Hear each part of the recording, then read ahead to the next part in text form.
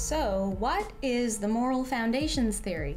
Well, let's break down the name. It's a scientific theory that was developed about 10 years ago now by Jonathan Haidt, Craig Joseph, Jesse Graham, and they were building on the work of a cultural anthropologist named Richard Schwader, who was trying to find the human foundations of morality across cultures. These are the things that people think about in terms of right and wrong around the world.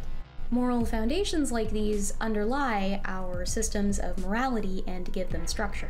They shape our values and ultimately our political beliefs. These foundations are intended to capture fundamental moral concerns, things like whether people are getting their fair share or doing their fair share of work, respecting legitimate authority, or caring for sick and vulnerable people. There is also a darker side to each moral foundation, namely the manner in which it is violated. In this video, I want to briefly discuss each of the foundations in the moral foundations theory, as well as their basis in research, and I want to talk about how the moral foundations theory has been used to elucidate differences in people across the political spectrum. To better cover the foundations, I am going to ground them in examples from Season 1 of the Walking Dead video game, which is of course universally regarded by anyone with any taste as a masterpiece of fiction. I know I kind of delivered that like a joke, but it's not a joke. It's really good. Also, video games are art, so deal with that. There will be some minor, out-of-context spoilers. Fair warning. Let's start at the beginning. For the uninitiated, in the first Walking Dead game, you play as Lee Everett, a former history professor who is on the road heading out of Atlanta, Georgia at the onset of the zombie apocalypse.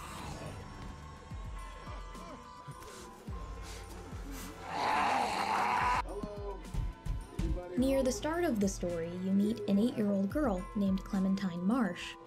Who is this? I'm Clementine. This is my house. Hi, Clementine. I'm Lee. Who you take into your protection after she saves you from her zombified babysitter by being very timely with a hammer. Did you kill it? She quickly becomes the strongest trigger of your Care-Harm Foundation, which concerns basic empathy for others and a desire to care for vulnerable beings, especially young children and baby animals. Clem is put in danger and discomfort on your watch constantly, and game statistics indicate that people jump at the opportunity to minimize her suffering. We're gonna try to take care of each other. Yes.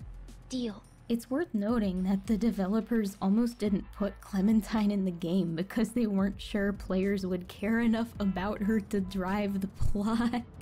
I'm glad I have you. Me too. This child. They were worried you wouldn't care about this child. Thank you.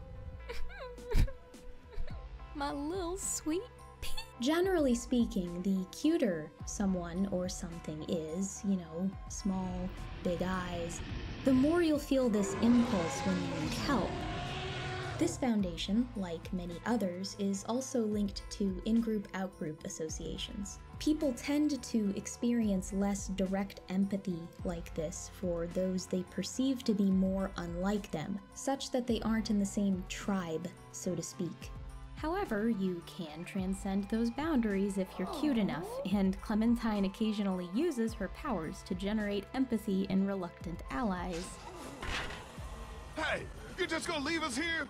Sorry, I must have missed that part of our conversation where you became my problem. Don't leave us here, please!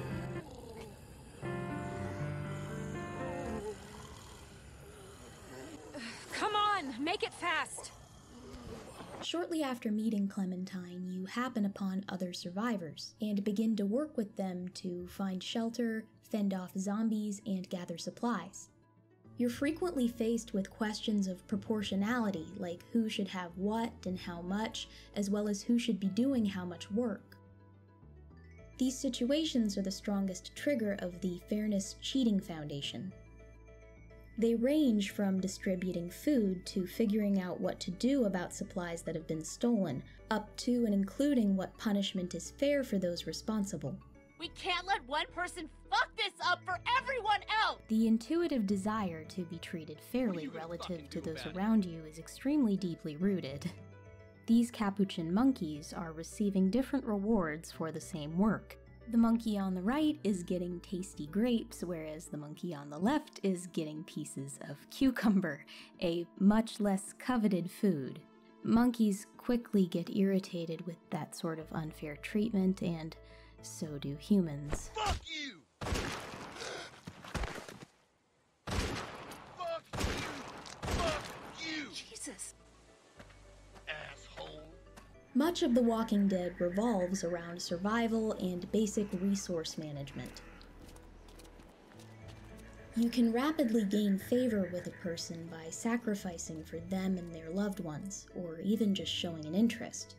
How's your son doing? In an emergency situation, people are eager to cling to those they know they can trust in a pinch. You're damn right. Throughout the game, you encounter many triggers of the Loyalty Betrayal Foundation, as you forge, strengthen, damage, and end relationships with the other survivors.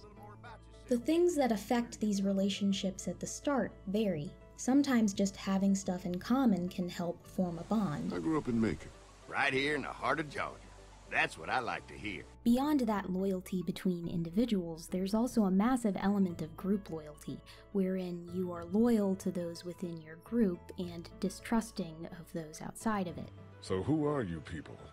Our group's gonna want to know. We don't know who these people are. They could be dangerous. Acts of mercy or kindness towards non-group members become suspect in the light of limited means and persistent danger. Your group often encounters cases of us versus them, wherein you're pressured to do morally ambiguous things, like taking supplies from what appears to be a recently vacated car. Bonding between members of a perceived in-group is mediated by many factors, all the way down to biology. For example, oxytocin is a hormone that plays a heavy role in social bonding.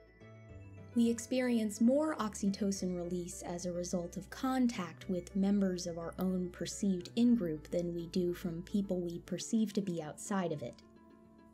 Please take note of my language there, because group associations are ultimately a social construct that we can be conditioned both into and out of, for better or worse. We also experience less oxytocin release, at least initially, when interacting with people who just don't look and act like us, which obviously has the potential to exacerbate problems like racism and xenophobia. However, in a zombie apocalypse, sexism, racism, homophobia, and the various other social plagues we have as a society are overshadowed by the plague turning people undead. So your in-group in The Walking Dead is just your particular band of survivors, independent of all that noise. And people are expected to remain loyal to other group members, lest they prove they can't be trusted. We stick together and we'll be okay. Commonly, upon the formation of any sort of group, people with the skills and motivation necessary to get into positions of leadership will often find themselves there, both formally and informally. Don't boss people around. I'm sorry.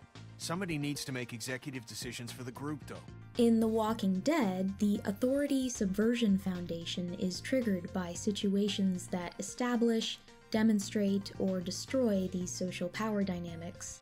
In a world not beset with zombies, this also includes our relationships with powerful entities like governments and corporations, as well as presumed authority figures like teachers and police officers.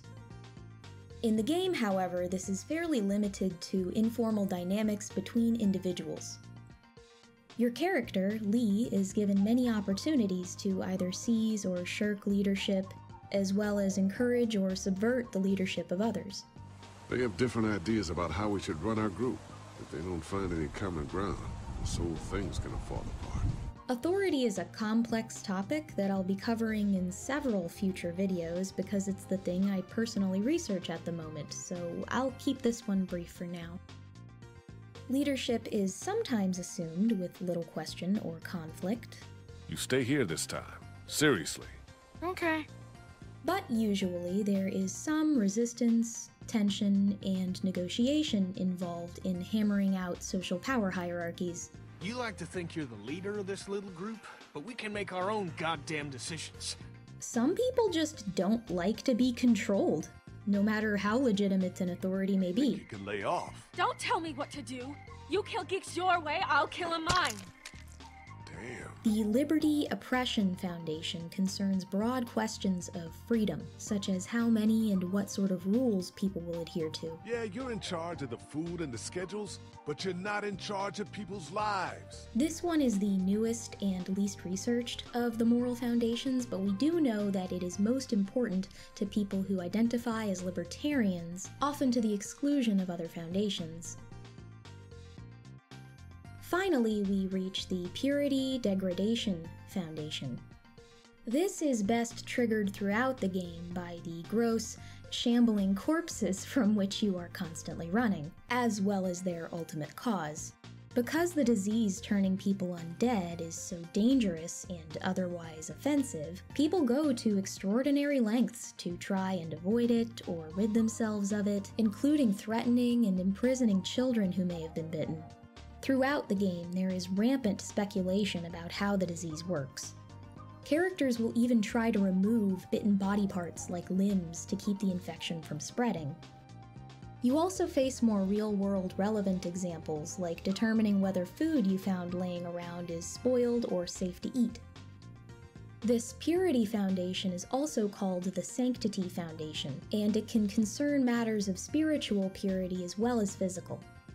Though this is seldom relevant in The Walking Dead, you do happen upon a woman in the first chapter who has holed herself up in an abandoned hotel and barricaded the door to her room. After ridding the surrounding area of zombies and freeing her, she reveals that she barricaded the door to keep herself in, not to keep the undead out. Would just leave. Let's calm down. You could be fine. I won't be fine. My boyfriend was bitten. You get sick and you die, and you come back and you kill anything you can find. I don't want that. It's not Christian. So she isolated herself after she was bitten. Because sanctity or sacredness or spiritual purity extends into metaphysical and otherwise not measurable stuff, it can change a lot depending on culture and circumstances. In a horrible situation like a zombie apocalypse, the sacred can boil down to very basic things, like keeping you and yours alive and helping vulnerable others when you can, trying to find some moments of peace and joy. Essentially anything you can do to preserve and maintain your humanity under pressures that have robbed many of theirs. Y'all thinking you're safe? Sitting there acting like things are the way they used to be.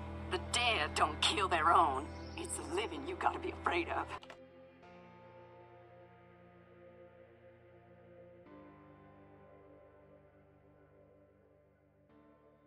These foundations work together like the sliders on an audio tuner to form a moral profile. People and groups are variably committed to each individual foundation, much like music has many elements, playing at different volumes.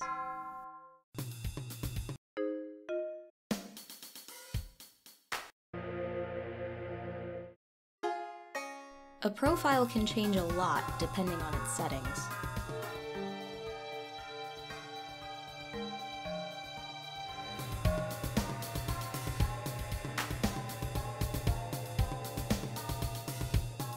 A person's moral foundations profile can potentially tell you a lot about them, including where they likely fall on the political spectrum. As I mentioned before, people who value the Liberty Foundation to the exclusion of others are usually libertarians. This is perhaps the best way to explain why most people don't intuitively mesh well with this ideology and why it remains kind of niche around the world. If you go to the left side of the political spectrum, you're more likely to find people who value the care and fairness foundations much more than the others.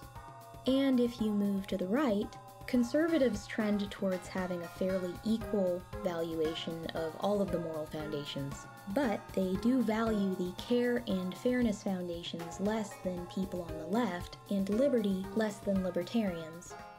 These findings have been replicated across cultures.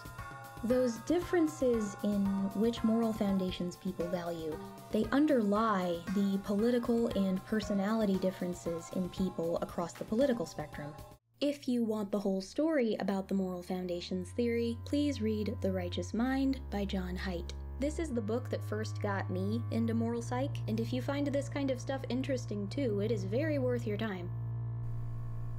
Though I know it is mostly wishful thinking on my part, this thing I'm doing here, Moral Fiber, is intended to be a series, which means I would prefer that you watch these videos in order. If only so that you, dear viewer, can properly witness my hopefully graceful descent into madness. I mean, so that you can more readily build on the knowledge that I'm providing you with, or whatever. Just you gotta listen to me. You gotta do it. It's getting ugly out there, man. We gotta get our shit together. We gotta do it. I'll eventually go into each moral foundation in detail in future videos, but for the moment, I hope that I have laid a very strong foundation for you. Oh, come on. That was okay. Hey, take it easy. Damn. Alright, we'll talk more about this later. Let's get to the moral of the story before the crowd starts. Shit. The moral foundations theory breaks down morality into 6 different components: care, fairness, authority, loyalty, purity, and liberty. How much you value each foundation influences your moral and political beliefs.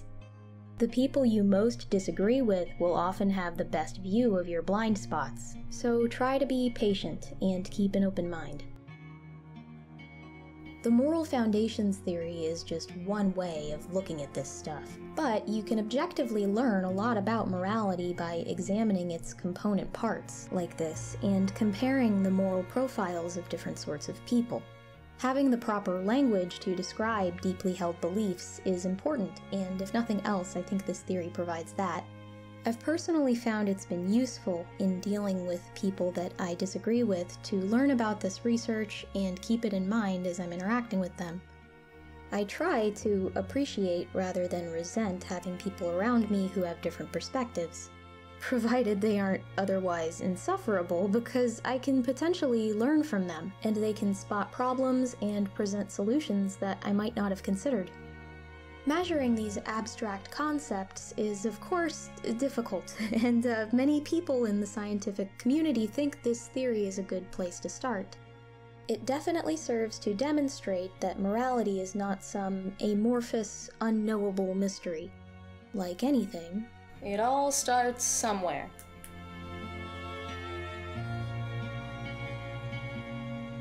Little girl, don't lie to me. Tell me, where did you sleep last night? In the pines where the sun never shines, will shiver